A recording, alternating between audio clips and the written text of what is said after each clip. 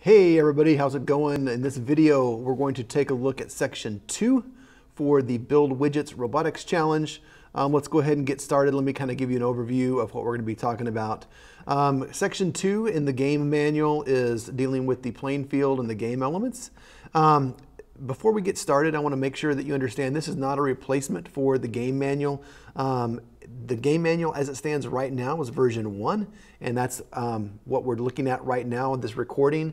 It's possible that in a few weeks from now or a few months from now, we will release version 2 or even possibly version 3 as clarifications come out. So you need to make sure, even though you're watching this now, please check on the TCEA robotics website to make sure that you have the most up-to-date version of the game manual. So with that being said, let's go ahead and take a look at the game manual. And like I said, we're going to be in section 2 and discuss what's going on there. So if you've done the TCEA contest in years past, this is going to be a lot different.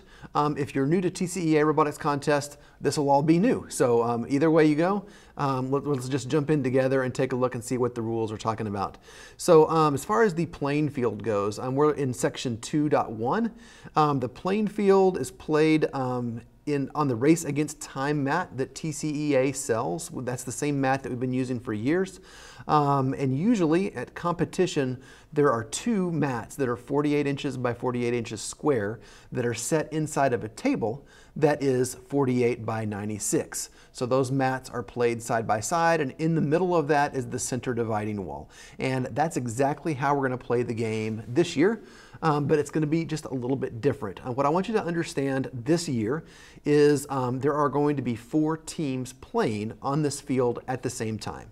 So that means on the left side of the table, on one race against time mat, there will be 2 teams playing as an alliance. And on the other side, there will be 2 teams playing on that side on their own mat, okay? So let's take a look at diagram A here on section 2.1. You'll see that there's 2 teams here playing on the left-hand side and then 2 teams here playing on the right-hand side. Each team is stationed on a safe zone, and I've marked those in green here. And you can see that there are 2 small safe zones and 2 larger safe zones.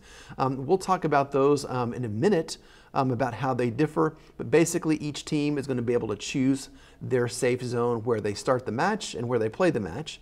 And so that's how the field is laid out. And the safe zones are obviously the really big part of this. That's why we're talking about it first, because that's the only area of the playing field where you're able to touch the robot and then touch game elements as you come into contact with them. So 2.1.1 says the safe zones are the only area of the playing field where students are allowed to touch robots or game elements. So when the robot is touching the safe zone or when the game elements are inside the safe zone, you're able to pick them up, move them around, relocate them, reprogram the robot if you want to, and then reposition it so you can start it again. The key words here in the rules is touching and inside. Okay, so the robot has to be touching the safe zone, and touching means there's an area inside, kind of like that black rectangle that defines the safe zone. That white rectangle is the safe zone. So the robot has to be touching that white mat inside of the perimeter of the safe zone to be considered touching the safe zone, okay?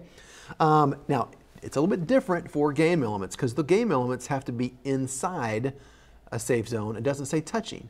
So if you think about the black perimeter line that defines the safe zone, think of that as like an invisible fence that goes up from the floor up in space, and there are 4 planes they're invisible planes that are created. And when a game element crosses into that plane or breaks that plane, it is considered inside the safe zone, even if it's not touching the white mat in the safe zone. Does that make sense? So it's either touching, the robot has to be touching the mat inside the safe zone, or if a game element can be located inside, which is not necessarily touching. It can be touching, but it's not necessarily touching.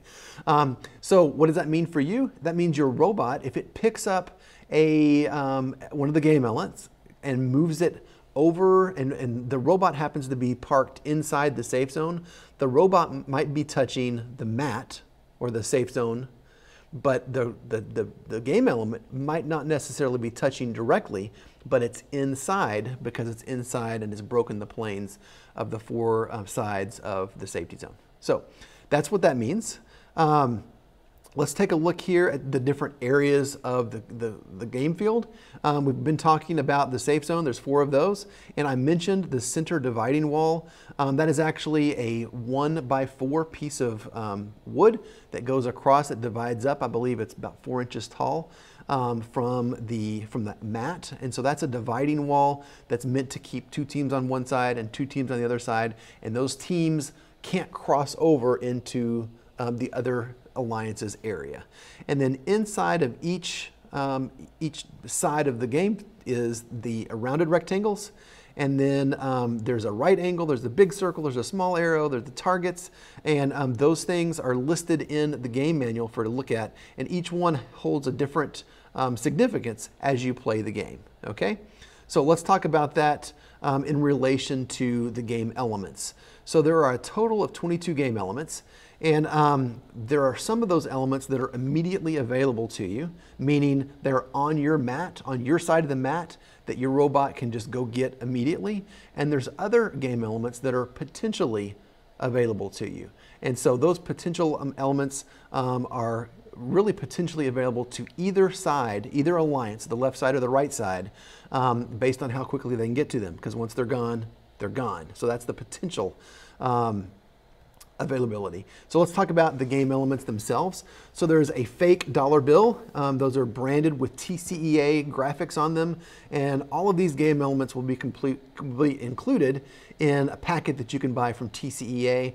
It's possible that you could just kind of make your own or buy your own, but just keep in mind that they need to be exactly the same parts that TCEA provides, and we'll give you some more information about that later. But let's talk about the game elements themselves. So the fake money is a fake dollar bill that's going to be located inside the big circle.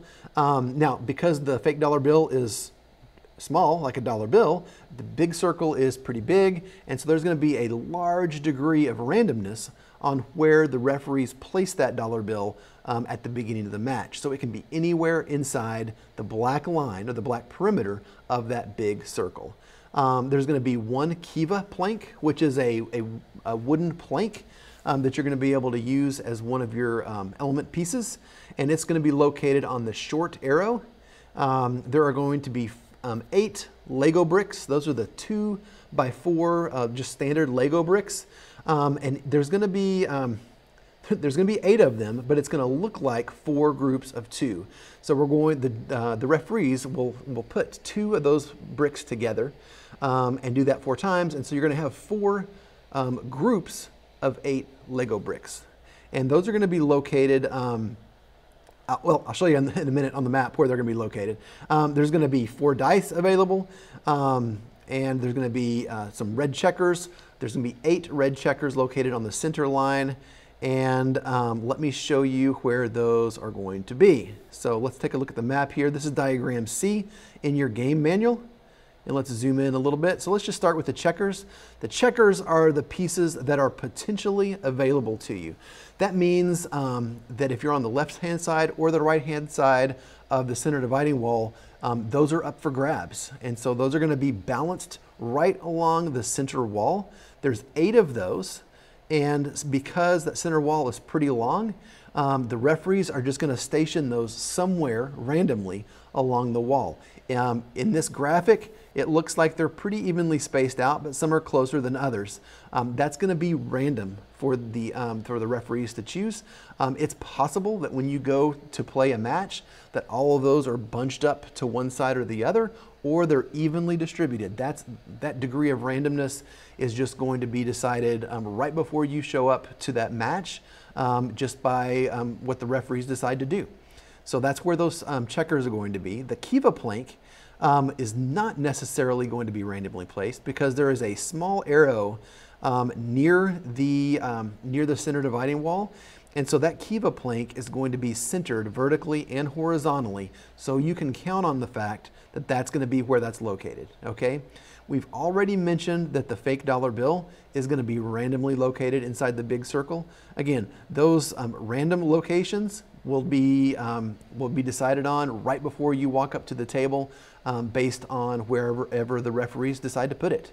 The last elements that are going to be randomly located are these Lego bricks, and you can see in the graphic that I've got blue and yellow bricks here, and those are pushed together. They're connected, but there's going to be some degree of randomness because there's extra space inside that right angle arrow. And so again, those can be all bunched up to the pointy side of the arrow or bunched up to the back side or kind of spread out. Again, you're going to have to be prepared to play the game regardless of where those random elements are located. And then last but not least, on these rounded rectangles, there are going to be 4 dice. And those are not going to be randomly located because they're going to be centered both vertically and horizontally inside of these rounded rectangles. And it's actually the 4 rounded rectangles nearest this large safety zone, okay? So this is how, that's the game elements, and that's how they're going to be located at the beginning of the match. Now let's start talking about how you're going to interact with those, okay? So there's going to be a couple of different things you have to keep in mind as you think about how you're going to interact with those, okay? So if they're in the playing field, if those elements are located in the playing field, then the only way to interact with those is with the robot, okay? So the robot's going to have to go out, interact with them somehow, and then basically the idea is to get them and bring them back to the safety zone, or they can be relocated by the robot. So let me be clear. The game elements are considered in the playing field if they are not inside the black line of the safe zone. So keep in mind, if they're inside the safe zone, they're inside the safe zone. If they're not inside the safe zone, then they are in the playing field. That's an either or.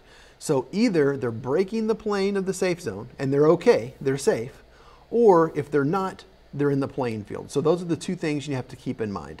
So as it says right here in 2.4.1, if they're in the playing field, the robot is the only thing that can touch or interact with them. Now, in 2.4.2, it says that the game elements, if they're in the safe zone, then you can touch them. You can pick them up, you can reconfigure them, you can stack them on top of each other, you can hold them for a little while, but basically they have to be returned to the safe zone, the same safe zone that they were gotten from, so that you can continue play with them later, okay?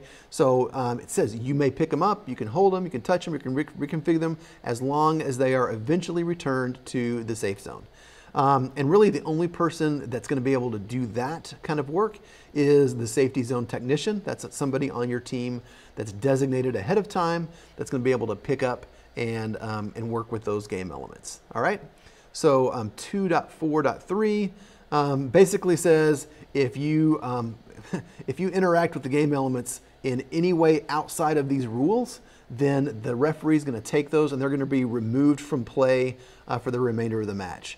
So that just kind of tells you that you got to play by the rules or you're not going to have access to those game elements to earn points later on in the match. So that's it for section 2. So the things to keep in mind as dealing especially with the safe zones is the robot, for you to interact with it, has to be touching, and that means touching the white mat inside the black perimeter of the safe zone. The game elements just need to be inside the safe zone for you to interact with them.